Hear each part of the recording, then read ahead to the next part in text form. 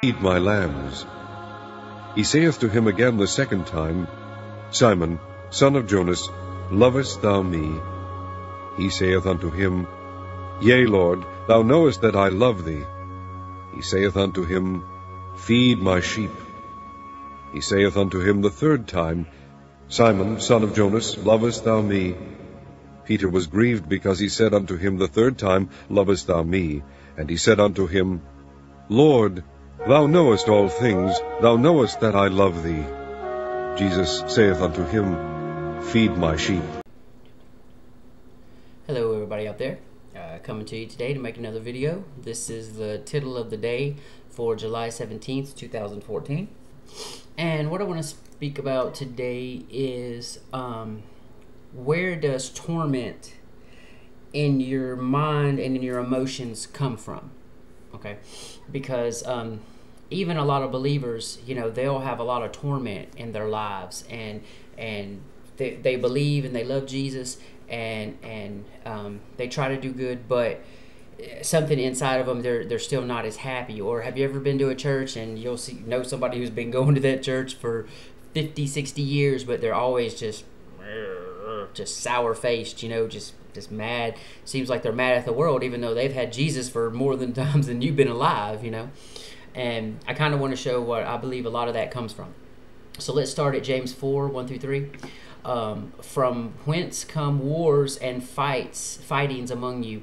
Come they not hence, even of your lusts that war in your members? Ye lust and have not, ye kill and desire to have and cannot obtain, ye fight and war, yet ye have not because ye ask not, ye ask and receive not because ye ask amiss, that ye may consume it upon your own lust. And now we know that it says here in verse 2 that ye lust and have not, ye kill and desire to have but cannot obtain. Okay, we know that Jesus said that if you even hate your brother, that you've committed murder in your mind, right? That just by hating them.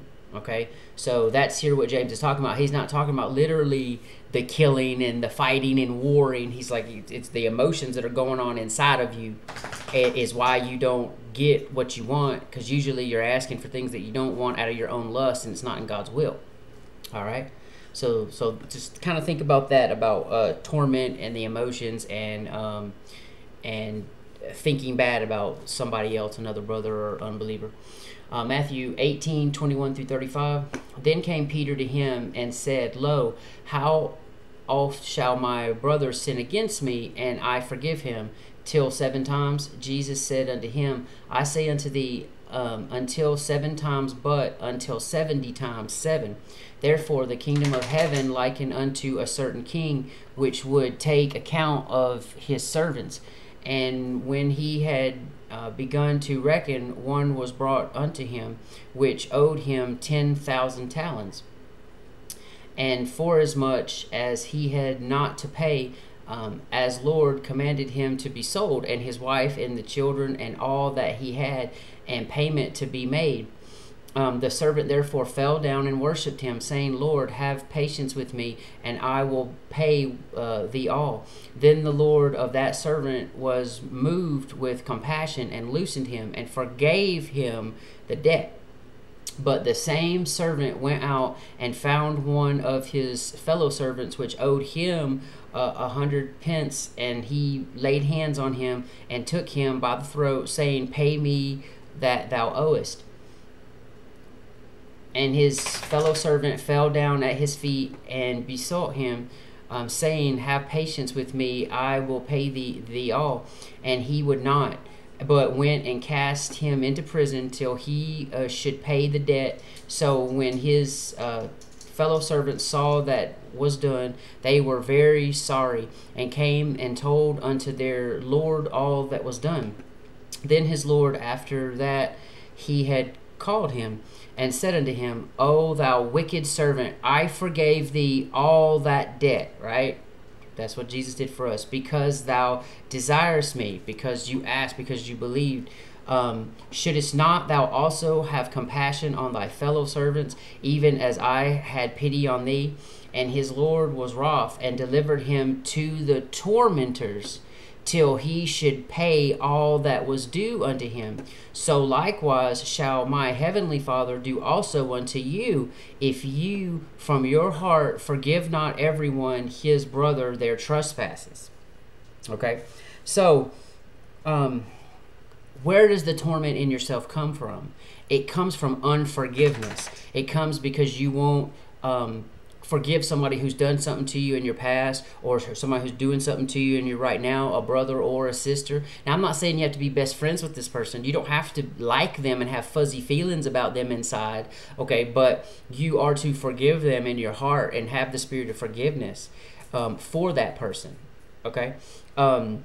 I don't believe you got to be best friends with them and go, and hug them and all that kind of stuff. It's more or less inside of you. Ask God to take that bitterness out of your heart and put the spirit of forgiveness inside of your heart, okay? Now, the tormentors, here we see that if you don't have forgiveness, that God turns you over to the tormentors. He allows these evil spirits or Satan himself to come and torment you and make you have these horrible feelings. And that's biblical. We see it with King Saul. The Lord sent an unclean spirit to him, and there's other cases too in the Old Testament. I believe it's in Kings or Chronicles, where the Lord sends. He's like, what am I to do with this king? And one of the unclean spirits says, let me go to him, and I'll do this and do that, and see if he'll change his ways. And the Lord says, fine, go do that. Right? Same thing with Job. Satan is like, well, let me do this, let me do that, and the Lord says, okay, but don't. He puts rules on it. But if you don't have unforgiveness in your heart, and Jesus forgave you so much, those tormentors will come to you and make you miserable in your life, even if you're a believer. Okay, so what are we to do about that then? Forgive everyone no matter what. No matter what they've done to you in your life, you have to forgive them. Look at Luke 11:4. And forgive us our sins, for we also forgive everyone that is indebted to us, and lead us not into temptation, but deliver us from evil. Okay? You see, the forgiveness of the sins that somebody else has done against you delivers you from evil, of the tormentors.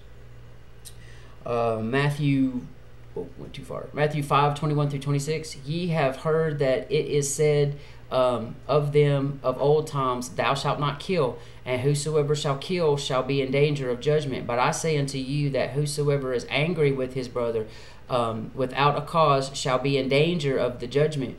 And whosoever shall say to his brother, Reka, shall be in danger of counsel.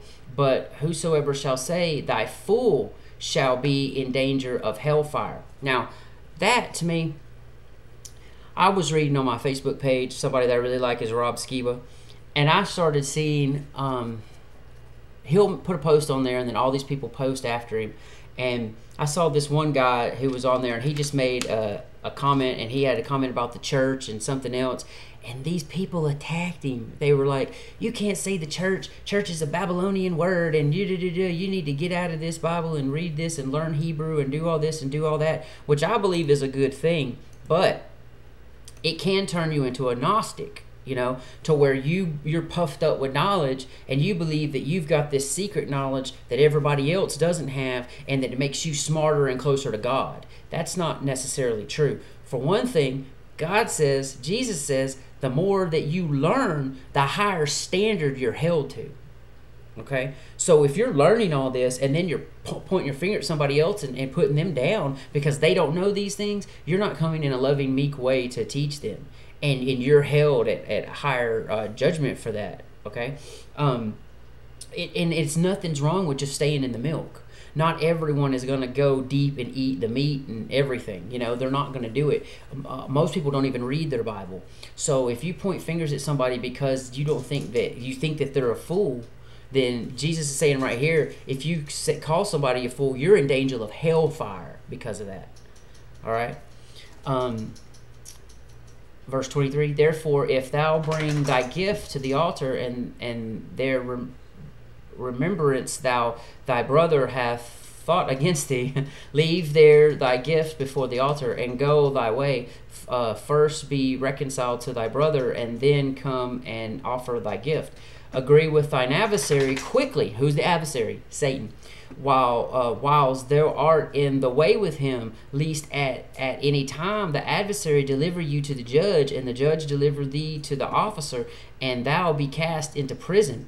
Verily I say unto you, thou shalt by no means come out hence till thou hast paid the utmost furthering. Okay, so if you're don't have forgiveness in your heart, and you're thinking about, hating somebody in your mind and all that, Jesus is saying right here that it's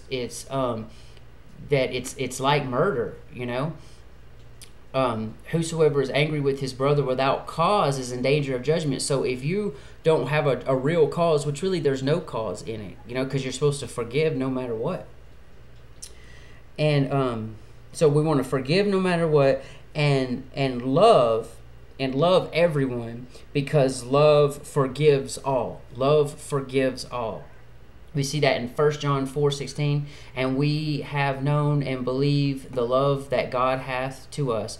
God is love, and he that dwelleth in love dwelleth in God, and God in him. Okay, so if you have forgiveness inside yourself, and you have love inside yourself, you definitely have God inside yourself, and those are the emotions that you want. If you're bitter, if you're feeling tormented, if you're unforgiving, then you most likely you don't have God dwelling in you. Then you've got Satan or some unclean spirits dwelling in you, making you feel these things. Okay.